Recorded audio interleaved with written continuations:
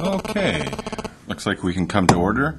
Today is the Wednesday, September 3rd, regular meeting of the Planning Commission. Could we have roll call, please? Commissioner Schitz. Here. Commissioner Torgerson. Here. Commissioner Giroux. Here. Commissioner Lee. Here. And Chair Kane. Here. Report on regarding posting of agenda, please.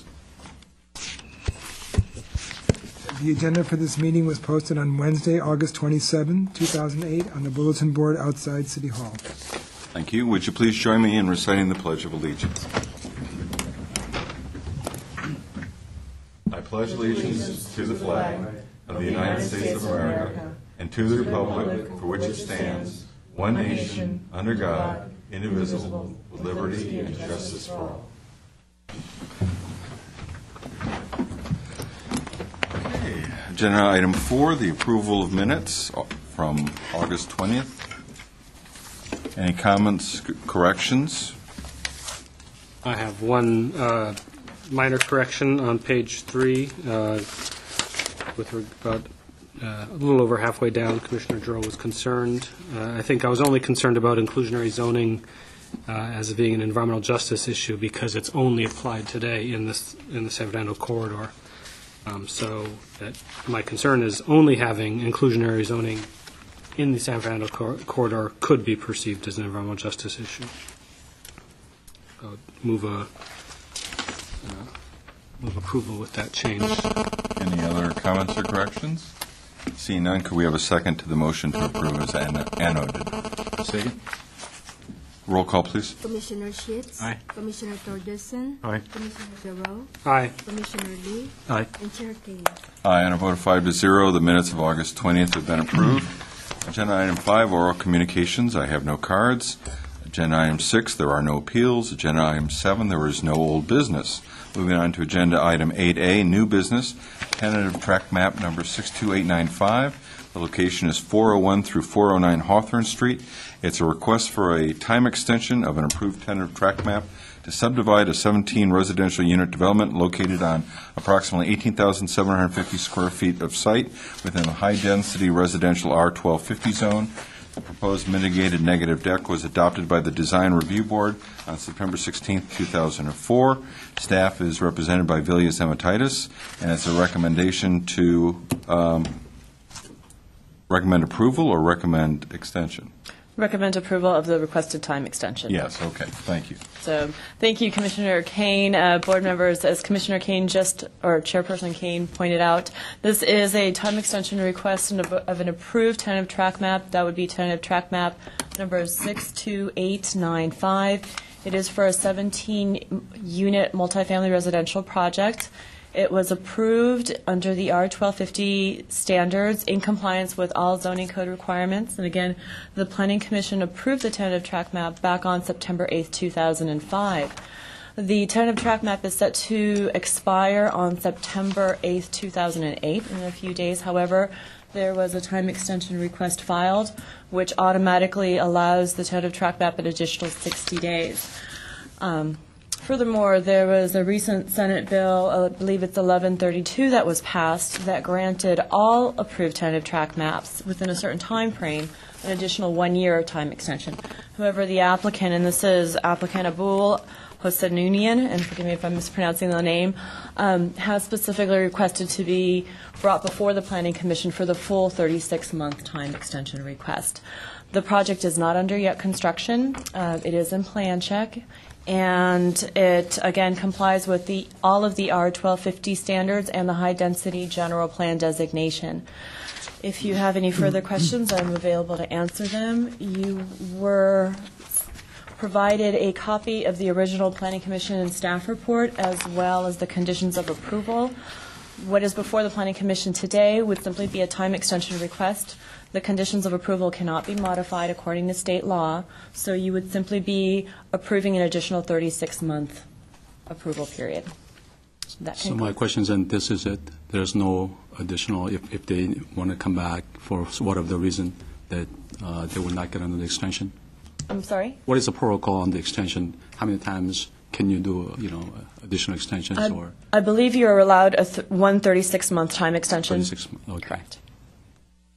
And then this will be 36 months on top of the state-mandated year. 12 months. Correct. It'll be a total of 4 years.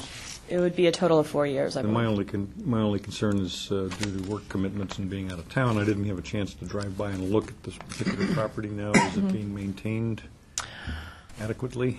Well, we do have code enforcement, which would be, no, even if the building is vacant, it is required to be maintained in some sort of semblance of orderly fashion. So if the building, if at any point, and I've driven past it myself, several of the buildings, several of the smaller single-family homes are vacant and boarded up. Others are still occupied. In general, the property is being maintained. However, if there is a maintenance issue in the future, we would be able to have code enforcement go out there and start a code enforcement case and work with the property owner to maintain I wanted to it. get that point about code enforcement and the neighborhood services Yes. being responsible for that so that people aren't upset if we give them an extension and it sits there for 4 more years looking like an eyesore. Yeah. Is there certain, I guess, requirements or, the parameters that you consider for, allowing this type of extension? When they give reasons, obviously there was a reason for the delay. Mm-hmm. And what are the things that you're considering for when you make it this 36-month extension?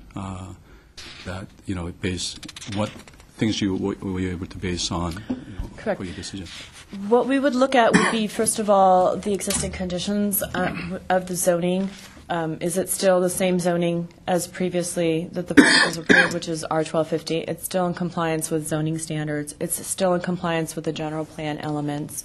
There has been obviously a downturn in the economy, and so therefore the applicant has not yet started the project.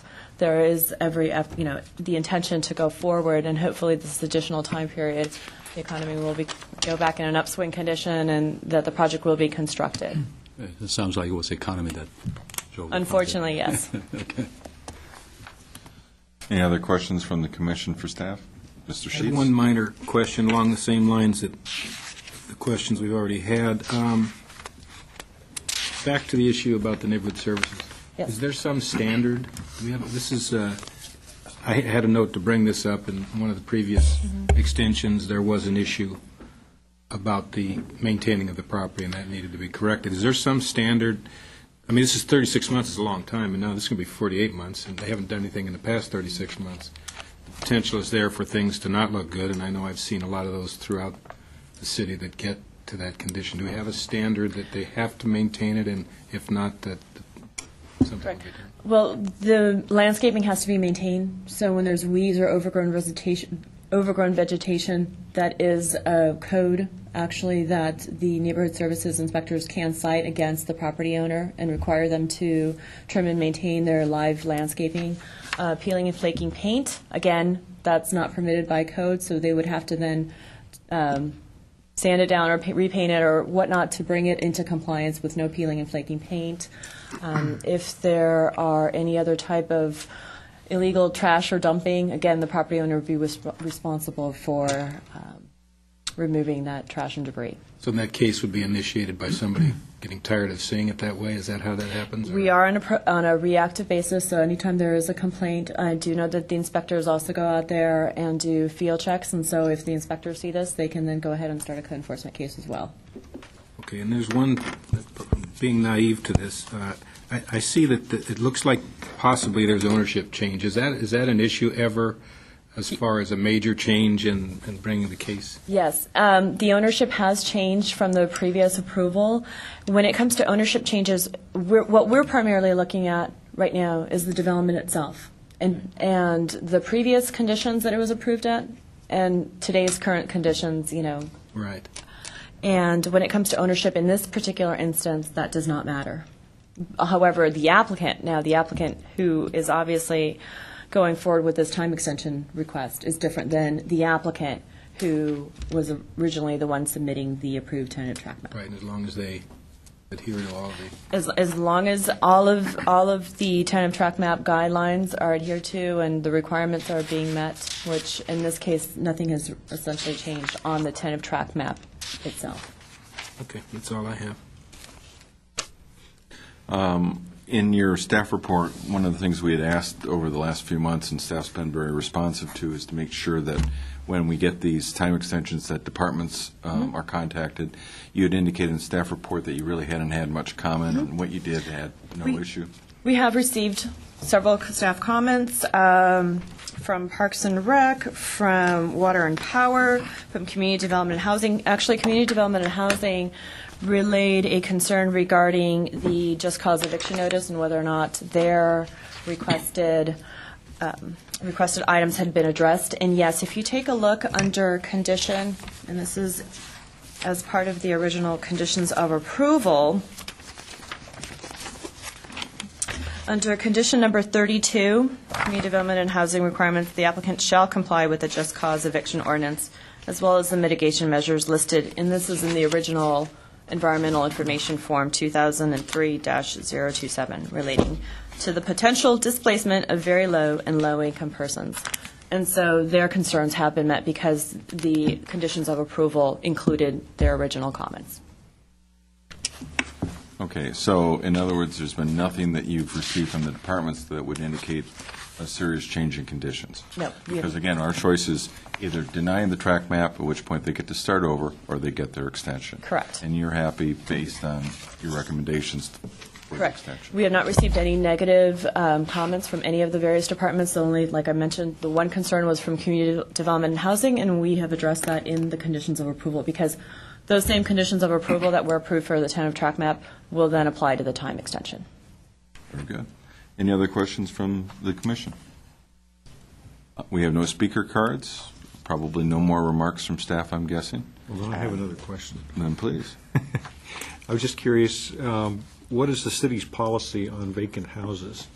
Because if a couple of those houses are vacant already and Yes. they're boarded up and sit there for the next 4 years, that becomes an attractive nuisance as far as I would be concerned. That has been a policy that has been widely discussed, whether or not the boarding up of homes can be continued, as long as the property is being maintained. Technically, I don't, and I'm going to look to Mr. Garcia, but technically the property has to be maintained as if it appear as if it's occupied.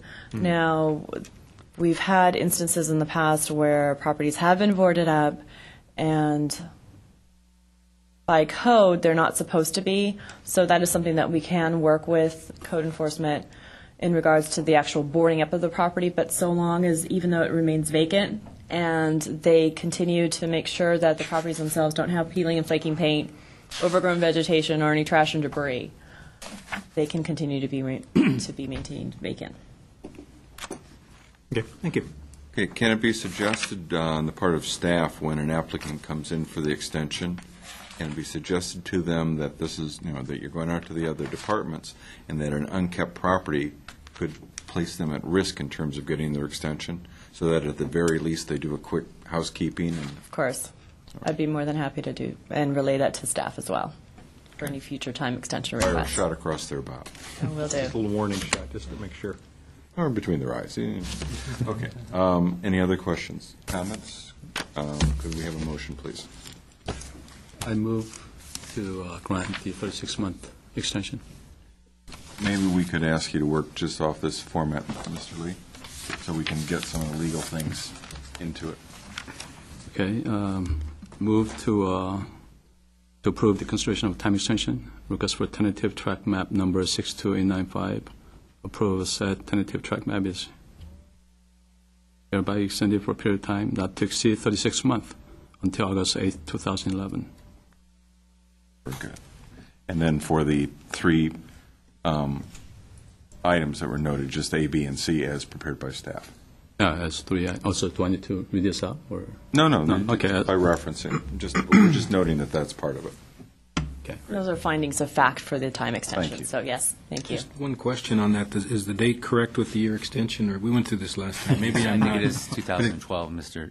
Commissioner. It should be Sheets, yeah. 2000. It should be, well, this was for the original 36 months, Right. and We'll make I'm sure that's- going to double check with Mr. Garcia to make sure that it is properly worded, because, again, the state, according to the Senate bill, provided an additional automatic one-year extension.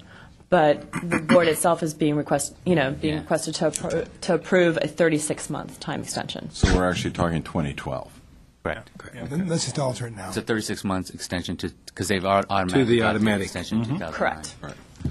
Okay, and I'm So presuming... we'll go ahead and alter it now, and then we'll change the Mr. Lee, you're findings. modifying your Yes, I am. motion accordingly. Seeking support. I second it. A motion support, please call roll. Commissioner Chit, Aye. Commissioner Torgerson, Aye. Commissioner Giroux, Aye. Commissioner Lee, Aye. and Chair Kane. Aye, on a vote of 5-0, the extension for tentative track map 62895 has been granted.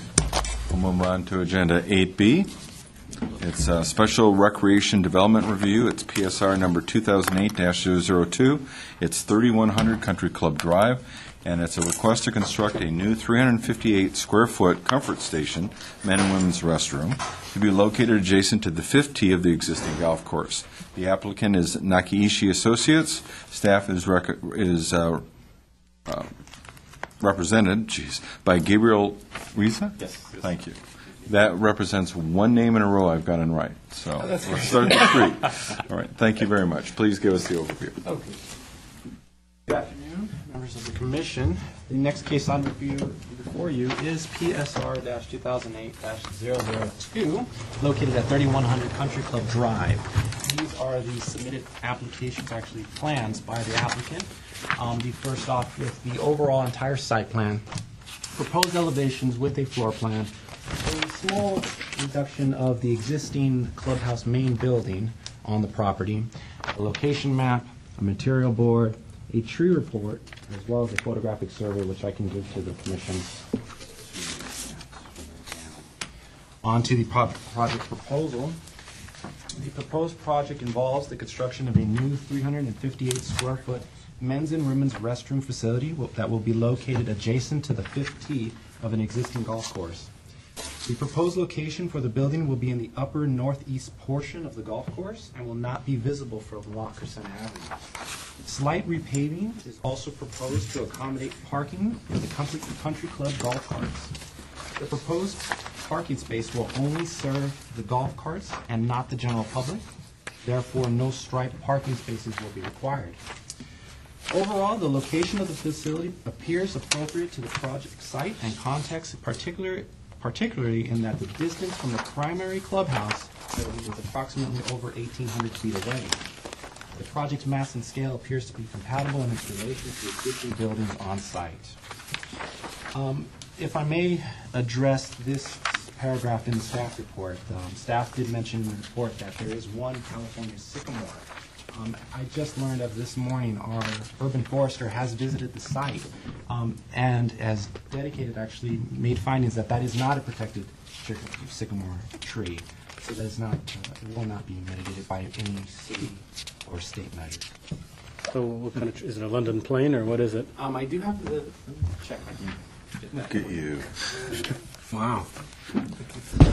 Got to know your trees. You want to protect them. Leaves? Tree. Well, actually, the comment I have from the urban forester that is, it is not a western sycamore, and it does not mention what type of tree it is.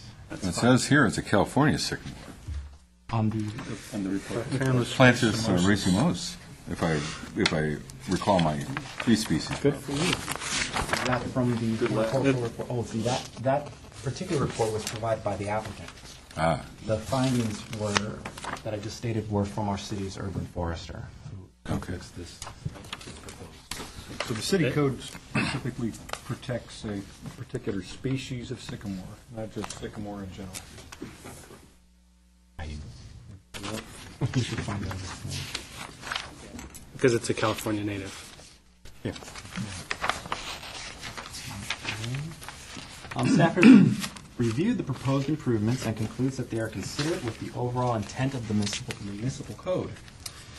The Planning Department recommends that the Planning Commission approve the proposed project subject to conditions. That concludes my presentation. The applicant is in the audience for further questions. If I have any questions from the commission, I'll be happy to answer. Initial questions from the commission for staff? Mr. Lee. I have a question.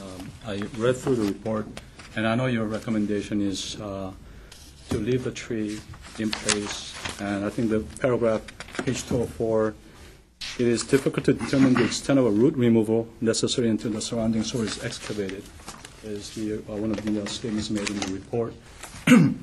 And you give option of, three different options. One is a complete removal of the tree. One is planting the tree, and the other one is obviously leaving the tree and removing some of the roots to put the structure in there.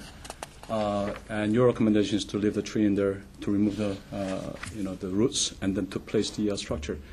I saw the proximity of the building next to the tree, and my question is that right now it's okay, but I have trees in my house, and they seem to get under my footing, under my slab, and crack my slabs, and do all kinds of wonders to my drain piping and so on, and have. Right now, it's encroached, into the actually the protected area there of the tree. What is what thoughts were given to allow the growth of the tree, because that trunk will get bigger, and the future, growth of the tree. And your statement here says, we'll find out after we excavate to find out what the extent of the root removal. My thought is that if you want to save the tree, just transplant the tree and then just do the construction. Is my logical thought behind this thing here. Why get into construction? Get everything situated, have all the construction, the equipment and all that, and find out that you have to do a alternate plan afterwards. Why not just start out cleanly by doing that? So that's, I want to know what the thought process behind this was to recommend it to leave the tree in there. It's probably a good question for the applicant. I know they've heard your question. Is there something that staff would like to say about it, or do you defer to the applicant? I would refer to the applicant on this one because the report was generated by the applicant. I know that there are mitigation measures that will be followed to ensure the protection of the tree, even though that it isn't a state-protected tree, but concerns will be better addressed by the applicant. All right, we'll bring you up in just a moment, Mr. Taylor. Stand by. Any other questions for staff? I have one. Normally, we have a motion prepared, and I don't find it in my packet. Oh, good. I have copies We here. were talking about that coming in. I just was waiting to see if one of you guys would bring it up. We knew you would. Oh, my goodness. Wow. Thank you. Leaves me out. Can't read that much. Okay. All right, Mr. Taylor, if you would approach, and I'm sure you have some remarks. If you'd like, perhaps you could start off by addressing Mr. Lee's inquiry about the tree. I'd be happy to. My name is Bob Taylor. I'm with Nakaishi Associates. And regarding the tree, we did have our landscape architect take a look at the tree, and he identified it as a California sycamore. And based on that information and his recommendation to have an arborist view the excavation for the new building to protect any roots and see if roots could be cut, or perhaps a different foundation design could be built to save the roots. But now, with this news coming from our city forester, we could easily remove the tree and plant another in its place. Well, I guess, again, this is news you just heard today, correct? Yes, that's right. And we can deal with it a couple different ways. Have you had a chance to ask your client what their feelings were about trying to save the tree? It may say here, what's the current diameter of the tree? It's at 15 inches or somewhere. 15? Yeah, I think that's what the report It said. was just recently planted, I believe. It's Over not 15. not that old. A 15-inch was recently planted? Wow. It was planted 15 years ago. Oh, 15 years ago. That's what I saw. Trunk is 15 inches, yeah. It is 15 inches? Yes. Yeah, okay, that's what I thought. On page 2 of All right, so my question is, have you had a chance to discuss with your client, now that the tree apparently is not protected, what their feelings are going to be about it? I mean, we can go different ways. We have a motion that's been prepared on the basis of that tree being protected, and all your work to this point has been on that basis. Have you had a chance to chat about it? We have, and we would like to remove the tree. and plant the new tree in its place, Or in in the approximate area. Somewhere off a fairway, I suspect. No, nowhere close to a green. You put a bunker in its place. Okay, we understand how that works. Because I also saw in the report that they do have plans to, plant so many trees beyond. Additional trees. Yeah, additional trees, so, I wouldn't see any problems with that. That's correct. Okay, and we'll discuss that among ourselves. We understand it's not a protected tree, but it was also a consideration, so we'll work through it. Now, what else would you like to tell us about the project? I'd like to thank Mr. Reza for presenting the project completely for us, and I'm happy to answer any questions. I do have representatives from Oakmont Country Club here. Could answer any other questions you may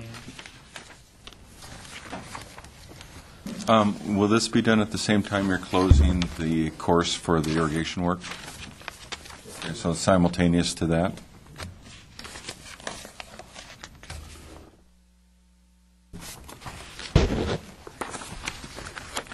Are there any questions from the commission at this moment? I don't have any. Well, you wanted to do the site visit, no?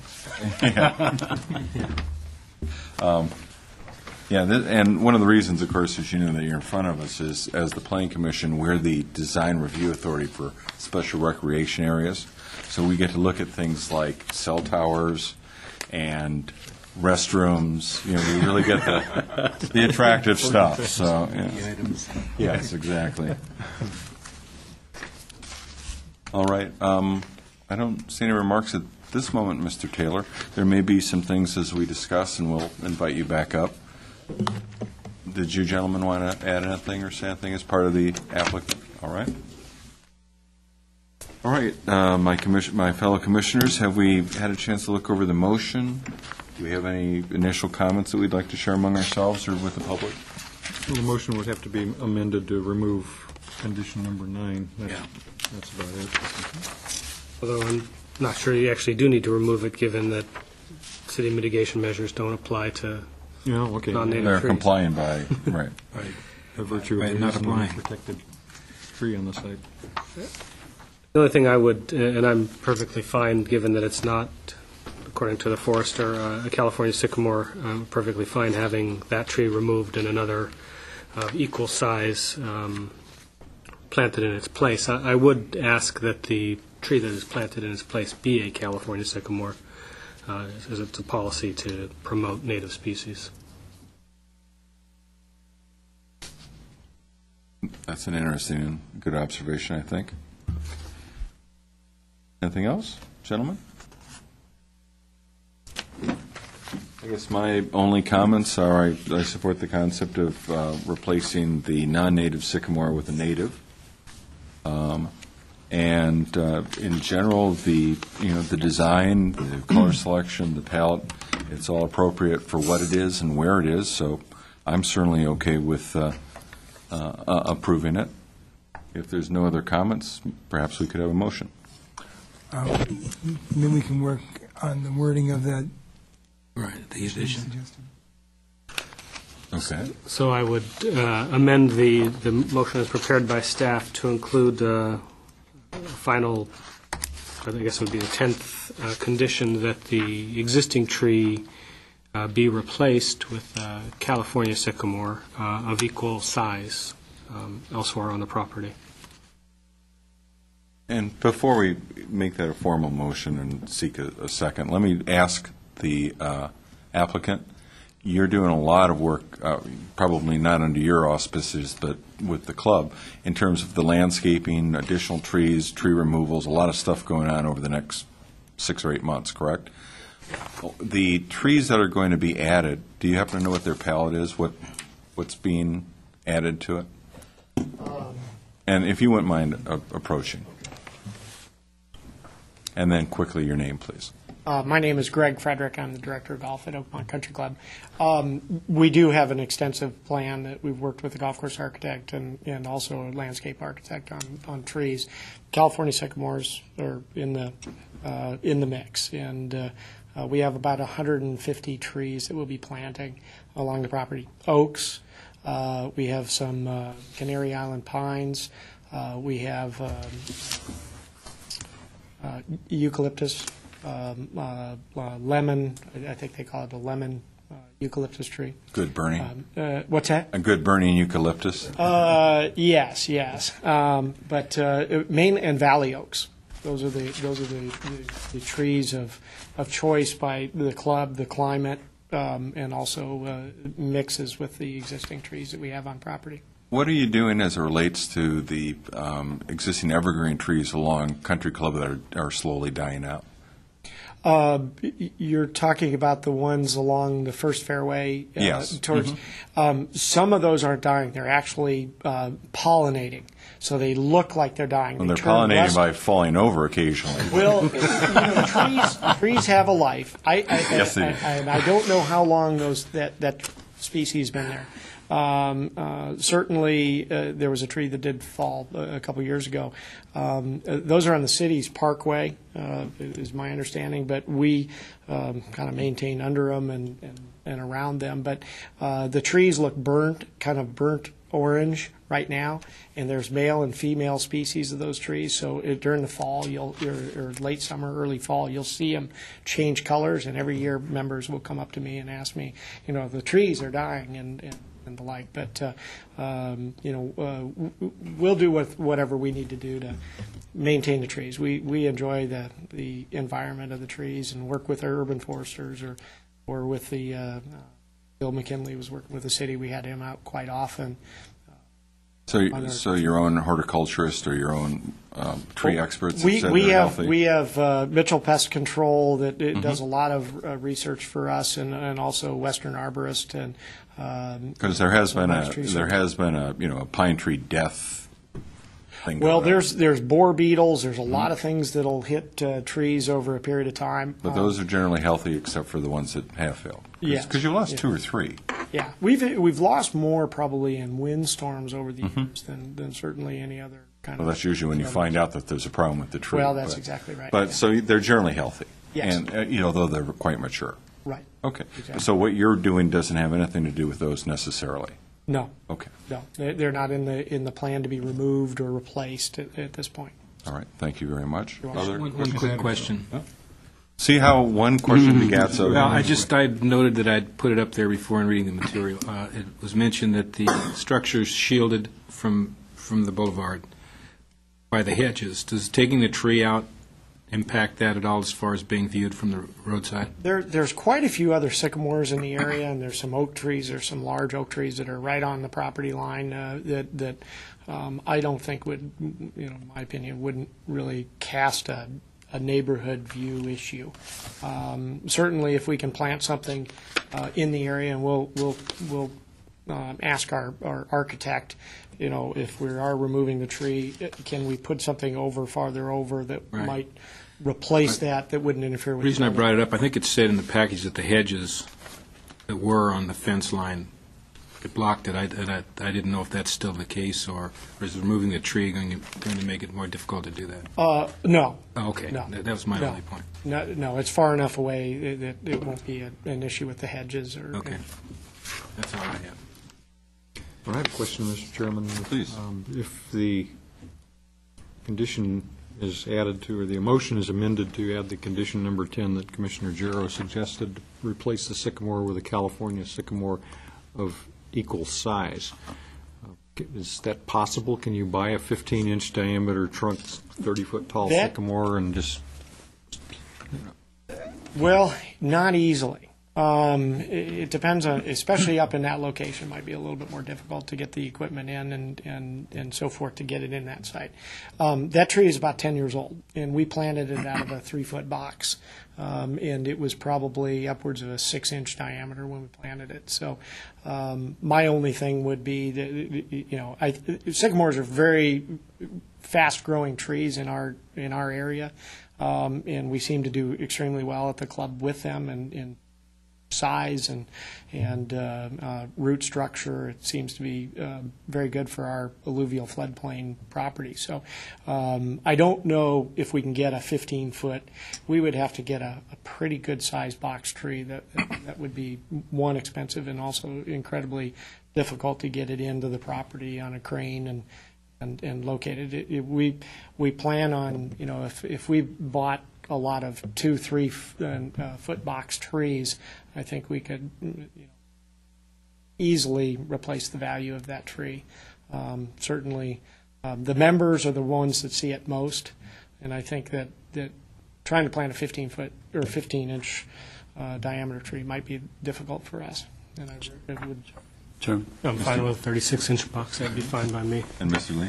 Yeah, that was in the report, and also the director of the club has mentioned that they do have extensive plan in place to plant more trees, more sycamore, California sycamores, and so on. So my opinion is that that I think plan itself is a offset to removal of this tree. I don't think we have to put on another condition to replace this tree. Is my opinion. Okay. And just to echo that, I appreciate where you're coming from. If this had been a protected tree, and I think we'd be all over it in terms of replacing like with like. But given what they're doing in terms of their extensive work, while it's a nice thought, I think we're probably okay by letting nature take its course and letting them use perhaps a 36-inch box. Sure. Okay. Yeah, that was my point. If I didn't think you could buy a 15-inch. Oh, okay. I thought you were pushing for it or inquiring about it. I was worried about the possibility of even finding something that large. All right. Much less putting it in. All right. Any other questions or comments on the conditions? Thank you very much. Okay. Thank you. We had the suggested condition that was added about the California sycamore. Something that Mr. Sheets had got me thinking, and in terms of screening, I think perhaps what we might consider doing is on condition 5, which talks about screening for ground and roof-mounted equipment. And then it talks about additional screening might be ordered by the planning department on final inspection. I think what we might say is include a clause that said all ground and roof-mounted equipment, comma, including the facility itself, comma, is required to be fully screened from public view, meaning not within the golf course proper as far as the members, but right. You want them to see where it is. Right at the view from the public right-of-way? Yes, thank you. How does that sound to you, gentlemen? Is it appropriate? Is it unnecessary? I think it meets the intent as to what I read in the package, that they made a point to state that it was shielded from the view, whether that's the hedges along the property line and or the sycamore that exists. And I think I agree with that would be the direction to go, to leave it at least as good as it is today. Okay. So I think that's a good upgrade. Condition. Yep. All right. Well, we were starting to make a motion. I believe you were in the throes of that. We created the and if you would like to recap with the added conditions and that kind of stuff, then we can search for a second. Right. So the added condition would be that replacement of the existing tree with a California sycamore 36-inch box in an approximate location to the facility. And the revision, we want to show me that one, and I'll make that motion as well. Revised condition number 5.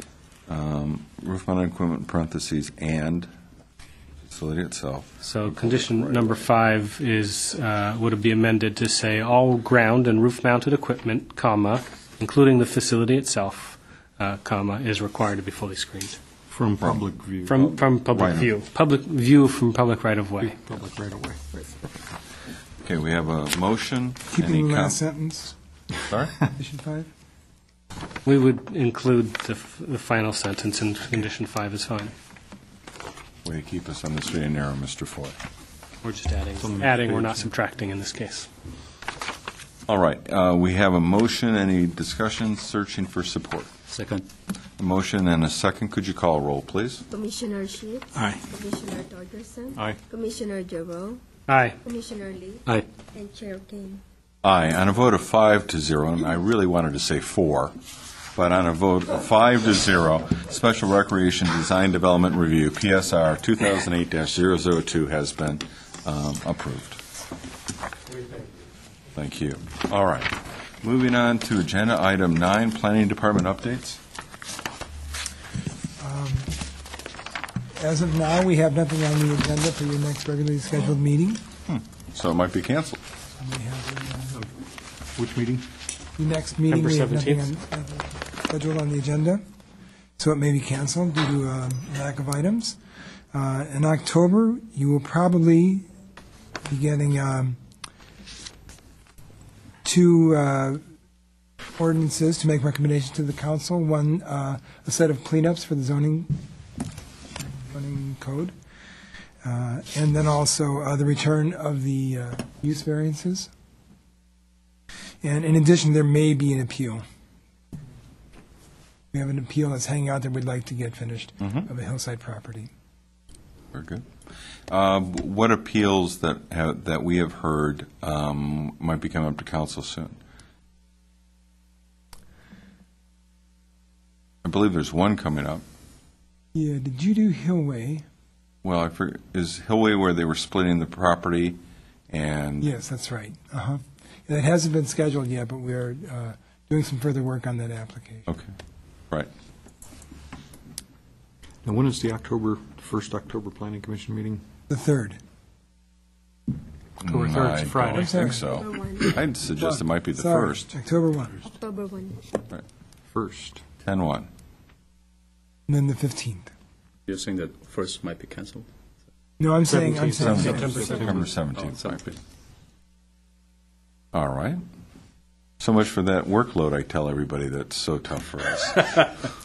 All right. Any other comments from Planning Department? None. All right. Commissioners, any comments? None. All right. Could I have a motion to adjourn? So move. We are adjourned.